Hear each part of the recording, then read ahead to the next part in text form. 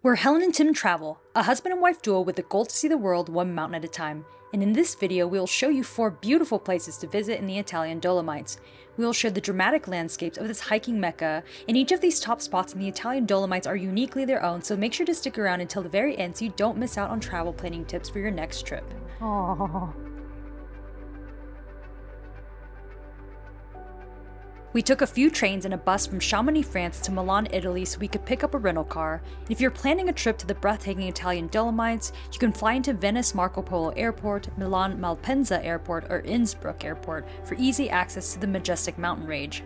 A car is recommended for flexibility in your schedule, but buses are available in the Dolomites in the larger towns. We wanted to drive an inner end from the southern end of the Dolomites, so we stayed in Tweno for a few days so we could pass through Lake Garda, Bolzano, and stay in Cortina d'Ampezzo for a week. We started our Dolomites journey in the western area in the Trentino Alto Adige region and worked our way to the heart of the Dolomites in the eastern part of the Veneto region.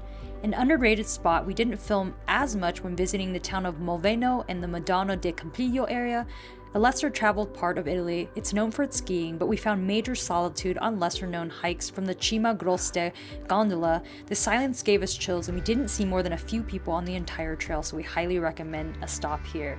It's also hard to nail down the best pizza we had in Italy, but hands down we had some of the best pizza in the apple growing valleys in the town of Tweno, a quaint stopover for a few days before driving deeper into the heart of the Dolomites.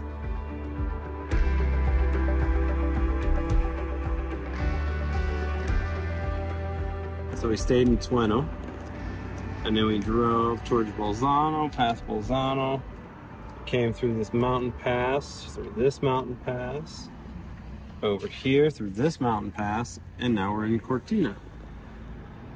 If you only have time to stay in one area in the Italian Dolomites, you definitely want to stay in Cortina d'Ampezzo as a base camp for all of your Dolomite adventures. Whether you're drawn to its alpine charm, endless ski slopes, or the world-class hiking trails that wind through its rugged terrain, Cortina invites you to experience a slice of mountain life in a way that feels both real and unforgettable. We'll drop some helpful links for planning in the YouTube description, including our Airbnb that we stayed in Cortina d'Ampezzo, and we'll definitely be giving you a tour of our place later on. Good morning from the Italian Dolomites. It's just after 7:15 and we are hitting the trail early. We are staying in the Cortina d'Ampezzo area, and the great thing about staying in this town is there really are endless options of hikes everywhere. It's a really good base camp if you're coming to the Italian Dolomites, and the hike that we are doing today is part of the Paseo dei Croci, a hike that is just more than popular. We drove by the other day. We saw like hundreds of people parked and we're like, what is this area? And we knew we had to look it up on all trails to see what this area had. Today we are doing the trail. It's a little chilly this morning. It is the fall time period now officially. A really great time to come to the Dolomites during shoulder season. This trail is only 10 minutes away. Okay, hang on. This is pretty. I gotta get the shot.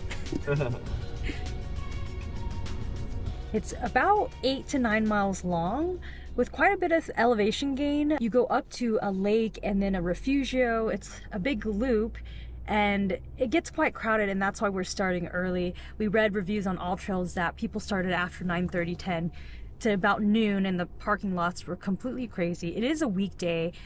We are here during off-season or shoulder season, end of September, kind of the fall period, so there are definitely less crowds on the trail we have noticed, so it's not a bad time of year, and the weather is very mild and not super cold yet, so this time of year is certainly worth checking out.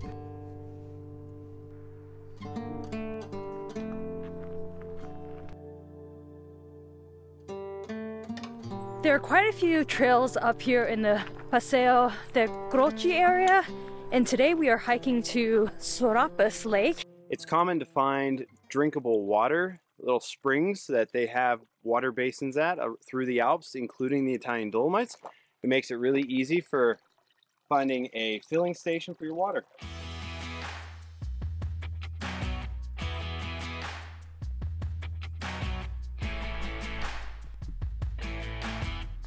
The terrain in the Dolomites is often pretty crumbly rock.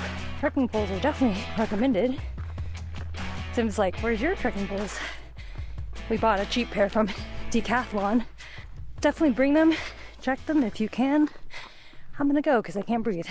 We made it to our first trail junction, and you gotta love these trail signs here. They're very detailed. They have the trail numbers on them, but we're heading to Refugio Vandelli or Lago di Sorapis.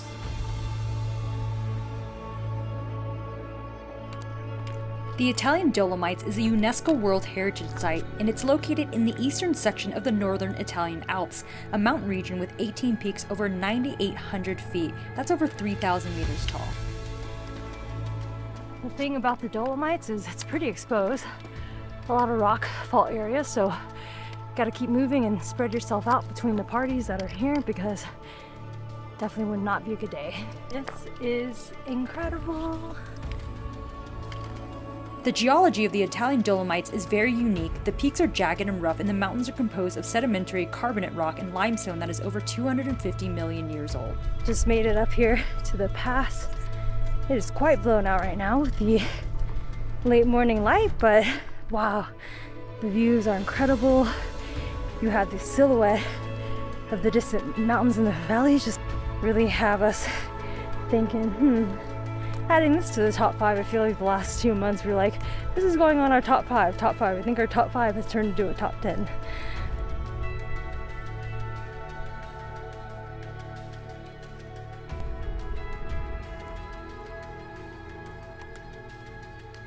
We definitely recommend the loop because you get to see the upper alpine. Once we get down to the lake, I'm sure it's going to be really busy because we're going to be hitting it up closer to the next, let's say, an hour-ish or something. If you have solitude up in the alpine, I feel like that's all that matters, and it's totally worth it.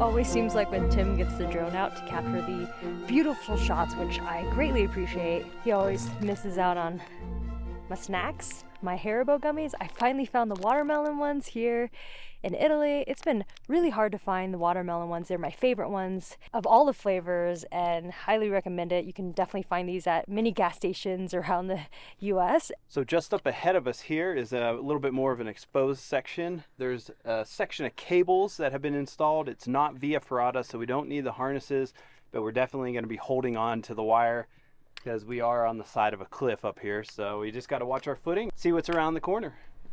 So the section with the cable and the exposed area was not as bad as it looked. It's probably just 100 feet.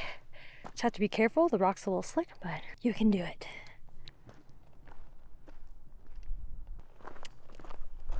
We are getting the first glimpse of the lake, and it is very turquoise. The blue is out of this world and almost looks like blue waters from somewhere in the Caribbean. It's absolutely stunning because you're at the base of the mountains where I'm sure the snow runoff goes into, and crystal clear waters. Cannot wait to get down to the lake and the refugio as well.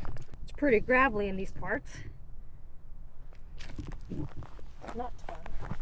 So we made it onto the main trail from the upper trail that we were on. As you can see, there's so much more people, and there's actually people coming up behind us. We gotta go. Bye. We made it to the lake, and it is very busy right now. And it's very beautiful too. The blue is just some of the most pristine blue we've ever seen. It's not the clearest, it's got like a little milky tint to it, but we made it to Lake Sorapis, and there is quite a bit of people up here since we did the counterclockwise loop over the pass. And it is about just before 11 a.m. and anytime past noon, you're definitely gonna have hundreds of people up here. So check out and hang out at the lake for a little bit, and then we're gonna head back to the car so we can take you on our next adventure to Tre Cime.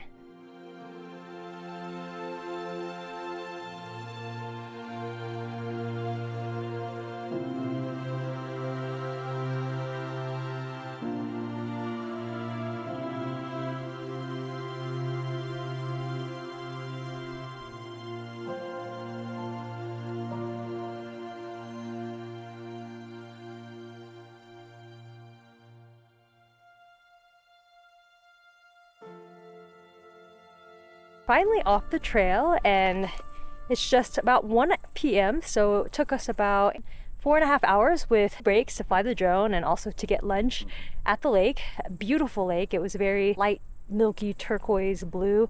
Reminded me a lot of Laguna 69 when we were in Peru. Yeah, beautiful.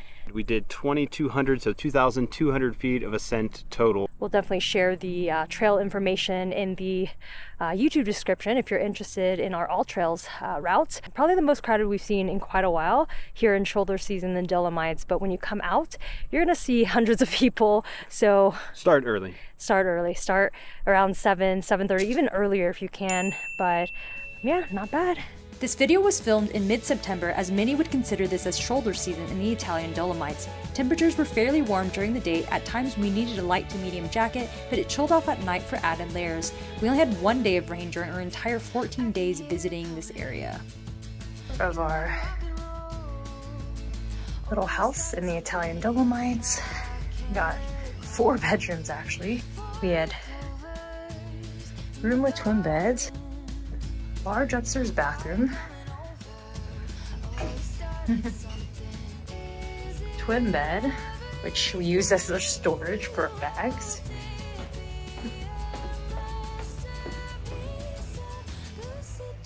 Cute little living room with patio. Kitchen, pretty tight, but does the job, has everything you need. Another bathroom. And then a 4th bedroom with a twin bed. So there's 3 rooms with twin beds and then a large room. We'll definitely drop the link in the description. Next up on our must-see places in the Italian Dolomites is the Alpe di Siusi. We took a day trip and drove 2 hours west from Cortina d'Ampezzo. Spanning over 22 square miles, Alpe di Siusi is Europe's largest mountain plateau or high-altitude alpine meadow in Europe, located in the Trentino Alto Adige region of northern Italy. It has endless networks of gondolas, biking and hiking trails, and good skiing in the winter. We took the Alpe di Siusi cable car or gondola up. It cost around €29 per adult round trip, and once you were up on the plateau, you could walk in many directions for a hike. Many of the trails are gravel or dirt roads without big elevation changes up or down, but there's still plenty of hikes in the area if you want a challenge, and we'll definitely drop some links for some hikes in the YouTube description below. There are other cable cars once you get up further the mountain, but they do cost additional between €10 to €15 each way. Are you posing for me? Oh, posing for me. A tip we wanted to share is that the Alpe di Siusi road to Gilar Cantenaccio Natural Park is closed to car traffic between 9 a.m. to 5 p.m. and during this time it can only be reached via the Alpe di Siusi cable car or by bus. The bus schedule runs frequently in the summer. But if you do book accommodations on the Alp, for example in Campaccio, you'll be able to access Alpe di Siusi by car. In the mid-season periods from November to the beginning of December and from April to the end of May, the cable car is closed and the road on the Alpe di Siusi up to Campaccio remains open. One of the activities we wish we had time to do was to rent a bike and ride throughout the gravel roads of the Alpe di Siusi plateau. It seemed like so many people were enjoying the ride around the beautiful summertime weather, so we highly recommend that if you have time for that outdoor activity. Next up on our list for top places to see in the Italian Dolomites is the Cinque Torri area. There are 5 prominent peaks in this area, and the largest being Torre Grande.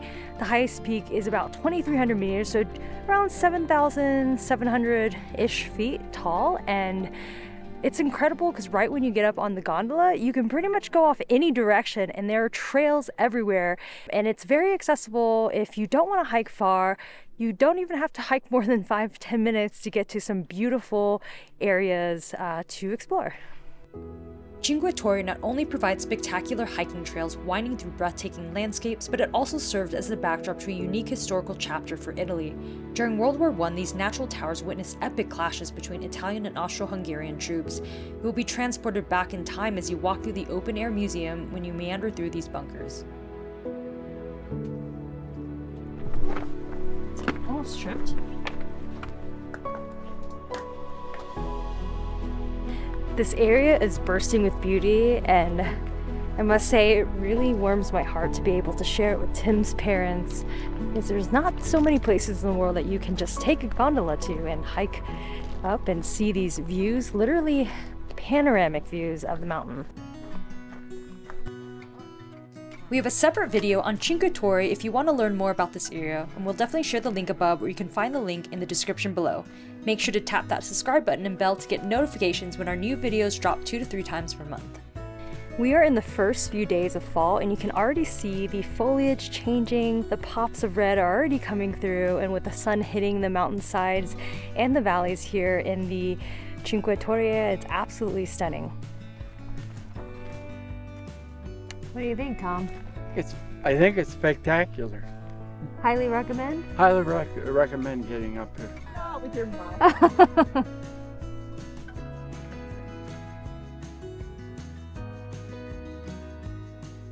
The Italian Dolomite Mountains sits between the 3 countries of Switzerland, Austria, and Italy. They are majestic protectors of an area filled with beautiful scenery packed with rich culture and customs. Next up on our list of must-see places in the Italian Dolomites include Tre Cime di Lavaredo. Some of them waited for 2 hours to get in one day. It's also good that they can limit how many people go up though. What's the holdup?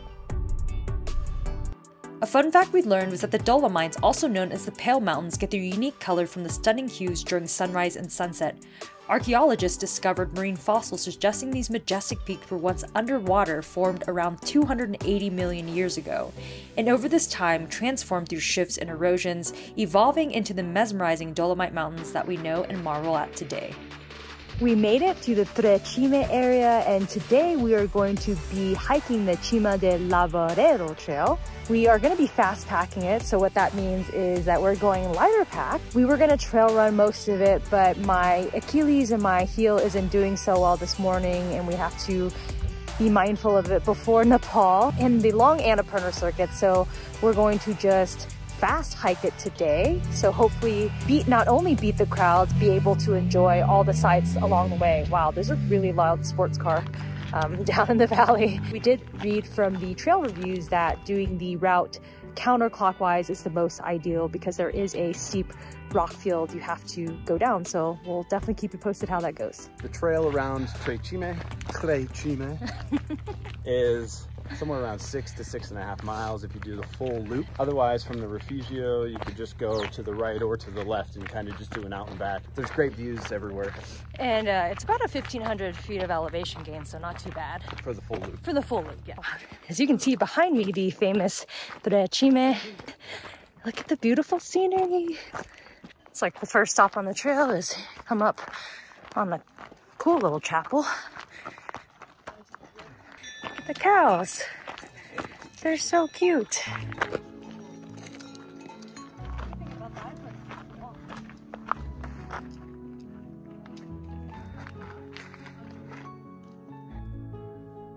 So the Refugio Lavaredo is not open, maybe in the summertime, but not this time of year.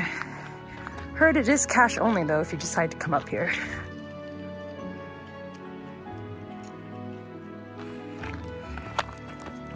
Looks like we're going through some elevation a little bit.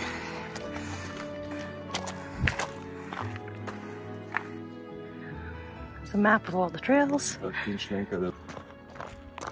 These majestic peaks, also known as the Three Sisters, stands as an icon of the Italian Alps, providing breathtaking experiences for both hiking enthusiasts and history buffs.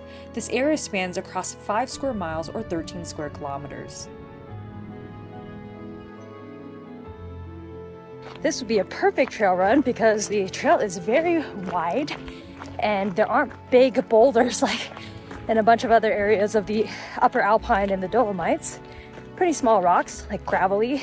Definitely still have to be careful with some of the loose rock. Helen and I were just discussing how this Tre Cime area kind of reminds us of Torres del Paine in Patagonia in South America. Very beautiful spires. It doesn't have that beautiful blue lake at the top, but the spires are kind of similar. So we were just saying the minute you go past the 2-ish mile mark, you tend to weed out a lot of people. People kind of go towards the base of the spires and then they drop off. So if you want a little bit of solitude, definitely do the counterclockwise loop here in Tre Cime.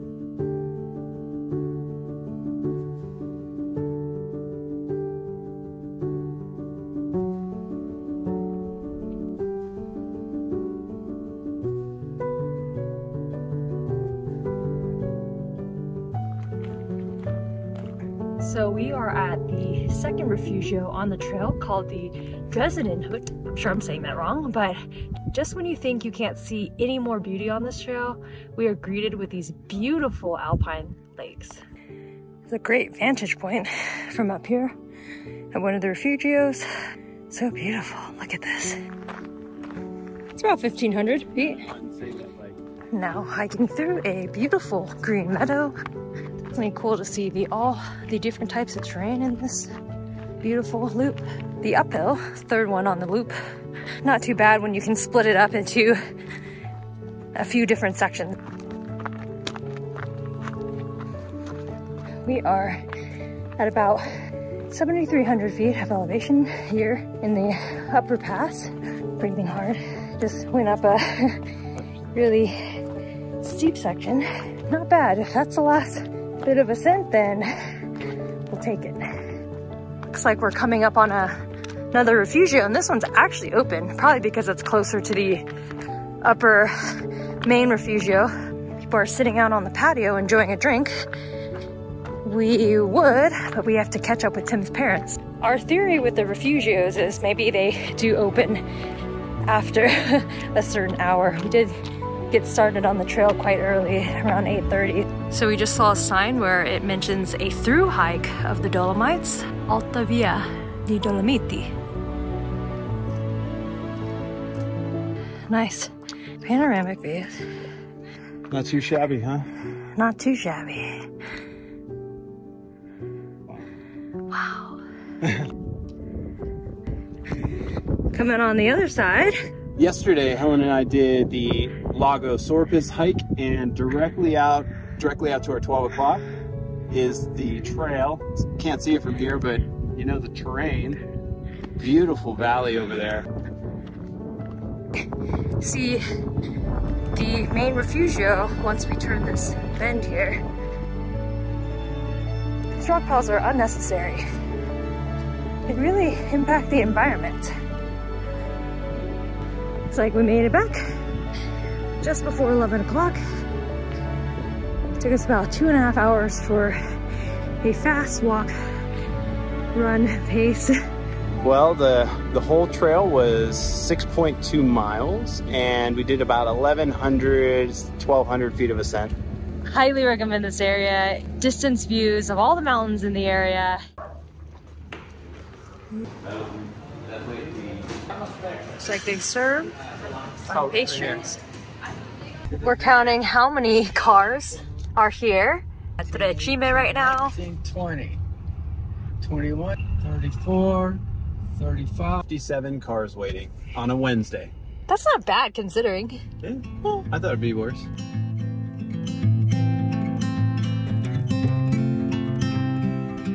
This is our last hike in the Dolomites. We're really sad to be leaving, but we're going back into Germany and going to Oktoberfest. We hope you enjoyed our adventures here in the Italian Dolomites. Make sure to hit that subscribe button and also like the video if you enjoyed watching. We will definitely see you on the next trail. Prost.